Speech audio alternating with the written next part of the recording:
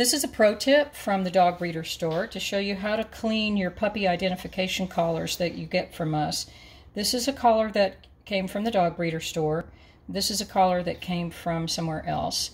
I want to show you the difference, how to clean them, and also why you want to be getting your puppy identification collars from the Dog Breeder Store. This collar has already been washed a few times, and I'll show you how to do that in a second. The only portion of it that actually can pick up debris is this area right here. And on all the other collars that are out there, this entire side will pick up hair and debris. And on our collars, they're completely soft. They're also as adjustable as any other collar. They can adjust to any length. But you just don't have their design so that you don't have all of this junk on the other side of it. So the way you're going to clean this is you're going to get a non-toxic soap. This is the one we use. We use Thieves. You're going to wet that down.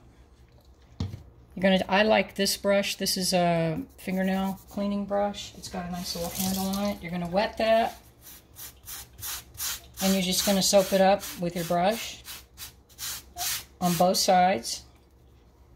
You can see this still sticks to the towel, but only in this section. And you're going to clean it like this. And then you're going to rinse it with water. Squeeze it out and lay it out to dry. And you'll get lots of uses out of that collar.